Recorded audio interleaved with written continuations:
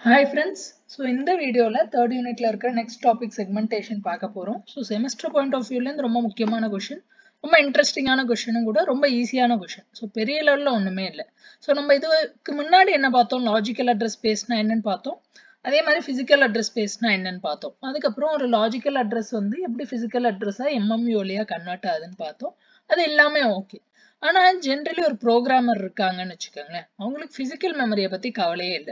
So அவங்க என்ன general நீங்கள் காலேஜில் ஏதாவது ப்ரோக்ராமிங் பேப்பர் படிக்கும் போதுமே நார்மலாக நீங்கள் கேள்விப்பட்ட விஷயங்கள் என்ன ஒரு ப்ரோக்ராம்குள்ளே ஒரு ஃபங்க்ஷன் இருக்கும் ஒரு ப்ரோக்ராம்குள்ளே ஒரு மெயின் மெத்தட் இருக்கும் ஒரு ப்ரோக்ராமில் ஒரு ஸ்டாக் இருக்கும் இந்த மாதிரி தான் நம்ம பேசிப்போம் ஸோ ஜென்ரலி ப்ரோக்ராமர்ஸ்க்கு வந்து அவங்க மோட்டிவ் வந்து அவங்க ப்ரோக்ராமில் ஒரு மெயின் ஃபங்க்ஷன் இருக்கும் அதை தவிர ரிலேட்டட் டேட்டா ஸ்ட்ரக்சர்ஸ் இருக்கும் ஸ்டாக்காக இருக்கலாம் ஹேஷ் டேபிளாக இருக்கலாம் அதை தவிர மல்டிபிள் சப்ரூட்டின்ஸ் இருக்கும் அதை ஃபங்க்ஷன்ஸ்னு சொல்லுவோம் மெத்தட்ஸ்னு சொல்லுவோம் ஸோ இதான் programmer point of view so segmentation என்ன அப்படின்னா இதே விஷயத்தை தான் பண்ணும் ஃப்ரெண்ட்ஸ் ஒரு என்டையர் கோட் இருக்குன்னு வச்சுக்கோங்களேன் அந்த கோடோட மல்டிபிள் செக்மெண்ட்ஸை தனித்தனியாக ஸ்டோர் பண்ணும் ஸோ ஃபங்க்ஷனை ஒரு பார்ட்டா மெயினாக ஒரு பார்ட்டா ஸ்டாக்கை ஒரு பார்ட்டா இந்த மாதிரி ஒரு ப்ரோக்ராம்ல இருக்கிற மல்டிபிள் பார்ட்ஸை தனித்தனியாக மெயின் மெமரியில் ஸ்டோர் பண்ணும் ஸோ ஃபிசிக்கல் மெமரியில் அது எங்கே ஸ்டோர் ஆயிருக்குங்கிறது தேவையில்லை ஆனா எப்படி ஸ்டோர் ஆயிருக்கு ஸோ என்டையரா ஸ்டோர் ஆகாம ஸோ நம்ம யூஸ்வலா என்ன பார்த்தோம் இதுவரையும் பார்த்த வந்து என்டையரா ஒரு கோடு பிளாக் இருக்கு ஒரு டேட்டா இருக்கு ஒரு ப்ராசஸ்ல அப்படின்னா இதை என்டையரா எடுத்து நான் என் மெயின் மெமரிக்குள்ள கண்டினியூஸ் லொகேஷன்ல போடுவேன் இதை நம்ம நார்மலா பார்த்து ஆனா செக்மெண்டேஷன்ல என்ன அப்படின்னா என்டையரா போடாம அந்த என்டையர் கோடை வந்து மல்டிபிள் பார்ட்ஸா பிரிச்சுட்டு பார்ட்டா போடுறது ஸோ இப்போ என் மெயின் மெமரி இருக்குன்னா ஒரு பார்ட்ல வந்து ஃபங்க்ஷன் மெயின் மெமரியோட இன்னொரு பார்ட்ல ஸ்டாக் இன்னொரு பார்ட்ல என் கோடோட மெயின் ப்ரோக்ராம் இந்த மாதிரி பார்ட்டா பிரிச்சு போடும் ஸோ பேசிக்லி சொல்ல போனோம் அப்படின்னா segmentation supports programmers view of memory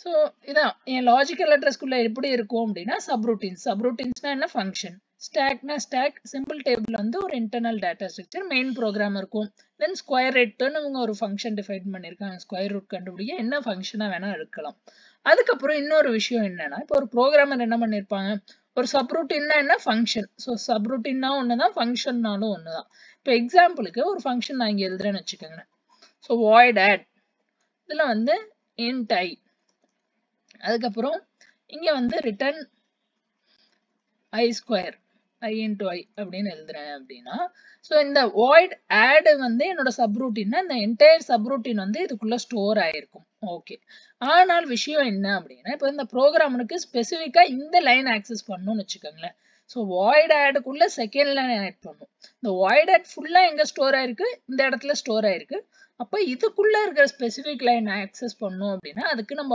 offset ஒன்று யூஸ் பண்ணுவோம் ஓகே ஸோ ஆஃப்செட் எதுக்காண்டி யூஸ் பண்றோம் ஒரு ஸ்பெசிஃபிக் ஃபங்க்ஷனுக்குள்ள ஒரு ஸ்பெசிஃபிக்கான லைன் ஆக்சஸ் பண்ணணும் அப்படின்னா ஆஃப்செட் யூஸ் பண்றோம் அதான் main concept okay so key பாயிண்ட்ஸ்ல like memory management scheme that supports user view of மெமரின்னு சொல்லலாம் இல்லை ப்ரோக்ராமர் வியூ ஆஃப் மெமரின்னு சொல்லலாம் ஸோ ப்ரோக்ராம்னா என்ன it is nothing but a collection of segments main ப்ரோக்ராமருக்கும் procedures functions methods objects local variables அது தவிர common black இருக்கும் stock இருக்கும் arrays இருக்கும் இந்த மாதிரி சொல்லிட்டே போகலாம் ஸோ செக்மெண்ட்ல இது எல்லாமே இருக்கும் தென் இந்த செக்மெண்டேஷன் ஹார்ட்வேர் ஒரு இம்பார்ட்டன்டான விஷயம் ஸோ ஒரு சிபியூ என்ன பண்ணும் அப்படின்னா ஜென்ரலி சிபியூ என்ன ஜென்ரேட் பண்ணும் ஒரு லாஜிக்கல் அட்ரஸ் ஜென்ரேட் பண்ணும் ஸோ லாஜிக்கல் அட்ரஸ் ஜென்ரேட் பண்ணால் இந்த செக்மெண்டேஷனை பொறுத்தவரையும் அந்த அட்ரஸ் எப்படி இருக்கும்னா ரெண்டு பார்ட்டா இருக்கும் ஒன்று வந்து எஸ் இன்னொன்று வந்து டி ஸோ ரெண்டு பார்ட் இருக்கும் ஒன்று வந்து எஸ் இன்னொன்று வந்து டி இந்த எஸ் என்ன அப்படின்னு பார்த்தீங்கன்னா இந்த எஸ் வந்து என்னோட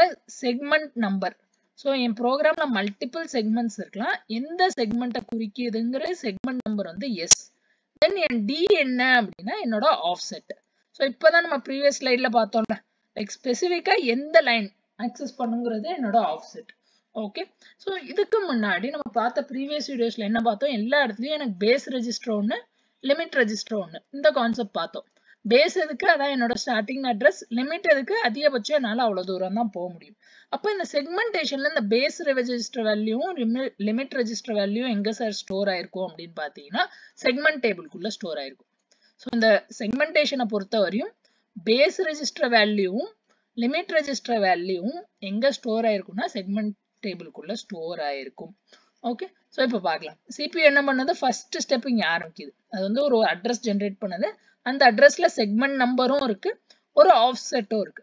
அதுக்கப்புறம் என்ன பண்ணுவோம்னா இந்த கரஸ்பாண்டிங் செக்மெண்ட் நம்பரை வந்து நான் செக்மெண்ட் டேபிள்ல பார்ப்பேன். ஸோ என் செகண்ட் ஸ்டெப்ல நான் எங்க போறேன், செக்மெண்ட் டேபிள்குள்ள போறேன். செக்மெண்ட் டேபிள்ல என்னன்னா ஒரு செக்மெண்ட் நம்பருக்கும் ஒரு கரஸ்பாண்டிங் லிமிட் ரெஜிஸ்டர் இருக்கும், பேஸ் ரெஜிஸ்டர் இருக்கும். ஸோ நம்ம ஆல்ரெடி பார்த்த விஷயம் தான். லிமிட் ரெஜிஸ்டர் எதுக்கு யூஸ் பண்றோம், இல்லீகல் ஆக்சஸை ப்ரிவென்ட் பண்ண யூஸ் பண்றோம். பேஸ் தான் என்னோட ஸ்டார்டிங் பாயிண்ட். ஓகே, இப்போ இந்த செக்மெண்ட் டேபிள்ல இருந்து எனக்கு லிமிட் கிடைச்சிருச்சு. அப்ப நான் உடனே என்ன பண்ணுவேன்னா இந்த ஆஃப்செட் இருக்குல்ல டி, இந்த டி வந்து என் லிமிட்டோட கம்மியா இருக்கா கூட இருக்கான்னு பார்ப்பேன். So my offset less than லிமிட்டா இருந்தால் இந்த சைடு போ, இல்ல ஆஃப்செட் வந்து கிரேட்டர் தேன் லிமிட்னா இது என்ன, இல்லீகல் ஆக்சஸ், அப்ப வந்து ட்ராப் அட்ரஸிங் எரர். ஸோ இந்த அட்ரஸ் cannot be accessed னு ஒரு எரர் வந்துடும். ஓகே, தேர்ட் ஸ்டெப் முடிஞ்சிச்சு. தேர்ட் ஸ்டெப்ல சப்போஸ் எஸ் வந்துச்சுன்னு வச்சுக்கோங்களேன், நெக்ஸ்ட் நான் எங்க போறேன், ஃபோர்த் ஸ்டெப் போறேன். ஃபோர்த் ஸ்டெப்ல எதை ஆட் பண்ணும், நமக்கு இருக்கிற ஆஃப்செட் டி, அது கூட எதை ஆட் பண்ணும், என் பேஸ் வேல்யூ. என் பேஸ் வேல்யூ எனக்கு எங்க இருந்து கிடைக்குது, இந்த செக்மெண்ட் டேபிள்ல இருந்து கிடைக்குது. இவ்வளவுதான் ஃப்ரெண்ட்ஸ் விஷயம், வேற ஒண்ணுமே இல்லை, ரொம்ப சிம்பிளான விஷயம். ஸோ இந்த டி பிளஸ் பேஸ் பண்ணனா எனக்கு ஃபைனல் இந்த டி பிளஸ் பேஸ் தான் என்னன்னா என்னோட பிசிக்கல் அட்ரஸ். ஸோ ஒரு ஃப்ளோ நீங்க லாஜிக்கலா புரிஞ்சு வச்சுக்கிட்டீங்க அப்படின்னா லைஃப்ல மறக்கவே மாட்டீங்க. இதெல்லாம் செமஸ்டர் படிச்சுட்டு போவே வேணாம். என்ன நடக்குது, செக்மெண்டேஷன்ல எஸ்டி இருக்கு, இதை மட்டும் நீங்க கண்ணை மட்டும் ஞாபகம் வச்சுக்கிட்டீங்கன்னா போதும். செக்மெண்ட் டேபிள்குள்ள என்ன இருக்கு அப்படின்னு ஞாபகம் வச்சுக்கிட்டீங்கன்னா இந்த டயக்ராம்லாம் நீங்களா போட்டுடலாம். ஒரே ஒரு டைம் வரைஞ்சு பாருங்க, அதுக்குன்னு ப்ராக்டிஸே பண்ணாம போகாதீங்க. ஒரு டைம் ப்ராக்டிஸ் பண்ணி பார்த்துட்டு போங்க, அதுக்கப்புறம் ரொம்ப ஈஸியா போயிடும். இவ்வளவுதானா அப்படின்னு ஃபீல் ஆயிடும். ஓகே, இப்போ அதோட ஒரு கரஸ்பாண்டிங் எக்ஸாம்பிள். ஸோ இந்த எக்ஸாம்பிள் ஒரு ரேண்டம் உங்க ஃபாரின் ஆத்தர் புக்ல கொடுத்துருக்க எக்ஸாம்பிள். இது வந்து என்னோட logical address space. So logical address ஸ்பேஸ்ல அதே subroutine, stock, simple table, main, square root இருக்கு. என் செக்மெண்ட் டேபிள்ல என்ன இருக்குன்னு பாருங்களேன். செக்மெண்ட் டேபிள்ல நான் என்ன சொன்னேன், எப்போதுமே லிமிட் ரெஜிஸ்டர் இருக்கும், அது கூட பேஸ் ரெஜிஸ்டர் இருக்கும். ஸோ இப்போ ஒன்னா போலாம். ஸோ ஃபர்ஸ்ட் செக்மெண்ட் 0 பார்க்கலாம். ஃபர்ஸ்ட் எடுத்தோன்னே நம்ம என்ன பார்க்க போறோம், செக்மெண்ட் 0 பார்க்க போறோம். ஸோ செக்மெண்ட் 0ல இப்போ நம்ம ஜஸ்ட் ரெப்ரசன்டேஷன் மட்டும் தான் பார்க்க போறோம், ஃபைனல் அட்ரஸ்லாம் பார்க்கல. செக்மெண்ட் 0 மெயின் மெமரியில எங்க ஸ்டோர் ஆகும்னு பார்க்க போறோம். செக்மெண்ட் 0ஓட பேஸ் ரெஜிஸ்டர் என்ன, செக்மெண்ட் டேபிள்ல 1400. லிமிட் ரெஜிஸ்டர் என்ன, 1000. அப்போ 1400ல ஆரம்பிச்சு 2400 வரையும் என் செக்மெண்ட் 0 கம்ப்ளீட்டா ஸ்டோர் ஆயிருக்கும். இப்போ லாஸ்ட் ஸ்லைட கூட கன்ஃபியூஸ் பண்ணிக்காதீங்க, இங்க வந்து நம்ம மொத்த செக்மெண்ட் எங்க ஸ்டோர் ஆயிருக்கு அப்படின்னு. சப்போஸ் இந்த செக்மெண்ட் 0க்குள்ளேருந்து எனக்கு ஒரு ஸ்பெசிபிக் லைன் வேணும்னா அப்போ நம்ம ஆஃப்செட் ஆட் பண்ணும். இப்போ ஆஃப்செட்டை பத்தி அதனால பேசல. ஸோ 1400ல ஆரம்பிச்சு 2400. ஸோ இங்க பாருங்க 1400ல ஆரம்பிச்சு 2400 வரையும் செக்மெண்ட் 0 ஸ்டோர் பண்ணியாச்சு. Very good. இப்போ நெக்ஸ்ட் செக்மெண்ட் 1. செக்மெண்ட் 1ஓட ஸ்டார்டிங் என்ன, 6300. ஸ்டார்டிங் 6300, எண்டிங் என்ன, பிளஸ் 400, 6700. ஸோ செக்மெண்ட் 1 முடிஞ்சிச்சு. Next segment 2ஓட starting 4300, ending plus 400, 4700. Next segment 3ஓட starting 3200 plus ending 1100. அப்ப என்னாச்சு 3200 இங்க plus 1100 பண்ணோம்னா 4300. Next segment 4 4700 starting plus 1000 பண்ணோம்னா 5700. So segment 4 அங்க 4700ல ஆரம்பிச்சு 5700 வரையும் ஸ்டோர் ஆயிருக்கும். இப்போ இந்த ஒரு செக்மெண்ட்குள்ளேயும் ஒரு ஸ்பெசிபிக் லைன் வேணும்னா அப்போ ஆஃப்செட் யூஸ் பண்ணுவோம். இந்த எக்ஸாம்பிள் நீங்க எக்ஸாம் பாயிண்ட் ஆஃப் வியூல எழுதிடலாம். ஸோ இப்போ நான் சொன்ன விஷயங்களோட கீ பாயிண்ட்ஸ், என் லாஜிக்கல் அட்ரஸ்ல என்ன இருக்கும், செக்மெண்ட் நம்பர் இருக்கும், ஆஃப்செட் இருக்கும். தென் செக்மெண்ட் டேபிள்குள்ள என்ன இருக்கும், பேஸ் அட்ரஸ் இருக்கும், லிமிட் வேல்யூ இருக்கும். ஸோ பேஸ் அட்ரஸும் லிமிட் அட்ரஸும் இருக்கும். அதுக்கப்புறம் அடிஷ்னலா segment table base register. So segment table base register எதுக்கு யூஸ் பண்ணோம்னா, சில டைம் நம்ம அந்த செக்மெண்ட் டேபிளை வந்து மெயின் மெமரியில வச்சிருப்போம், மெயின் மெமரியில இல்லாம வேற எங்கேயா வச்சிருப்போம்.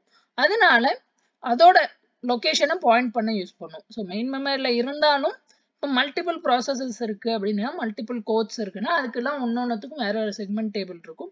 ஸோ எந்த செக்மெண்ட் டேபிள் எங்க ஸ்டோர் ஆயிருக்கு அப்படிங்கிற விஷயம் இந்த செக்மெண்ட் டேபிள் பேஸ் ரெஜிஸ்டருக்குள்ள இருக்கும்.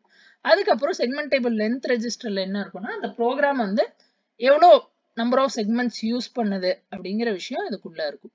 தென் லாஸ்டா செக்மெண்ட்ஸ் ப்ரொடெக்ஷனுக்காண்டி நம்ம என்ன யூஸ் பண்றோம்னா, ஒரு வேலிடேஷன் பிட் யூஸ் பண்ணும். வேலிடேஷன் பிட் 0 இருந்தா இல்லீகல் செக்மெண்ட்னு சொல்லுவோம். அதை தவிர அடிஷ்னலா ரீட் மட்டும் நம்ம பண்ணோம், ரைட் மட்டும் ஒரு செக்மெண்ட்டை பண்ணோம், எக்ஸிக்யூட் மட்டும் பண்ணோம்னா அதையும் நம்ம டிஃபைன் பண்ணிக்கலாம். ஸோ ஜென்ரலி ப்ரொடெக்ஷன் பிட்ஸ் வந்து செக்மெண்ட்ஸ் கூட நம்ம யூஸ் பண்ணுவோம். ஸோ ப்ரொடெக்ஷன் பிட் செக்மெண்ட்ஸ் கூட யூஸ் பண்ணா இந்த மாதிரி இல்லீகல் ஆக்சஸ் இல்லை ஸ்பெசிஃபிக் ஆக்சஸ் எல்லாம் நம்மளால ஸ்பெசிஃபை பண்ண முடியும். ஸோ இது வந்து ஒரு kind of dynamic storage allocation problem. சும்மா பாயிண்ட்ஸ் தான் ஃப்ரெண்ட்ஸ், இதில் வேற ஒன்றும் பெருசாக இல்லை. ஸோ அவ்வளோதான் செக்மெண்டேஷனை பொறுத்த வரையும். ஸோ நெக்ஸ்ட் வீடியோவில் பேஜிங் பார்க்கலாம். பிடிச்சிருந்தா சப்ஸ்கிரைப் பண்ணுங்கள், ஃப்ரெண்ட்ஸோட ஷேர் பண்ணுங்கள். Thanks, by.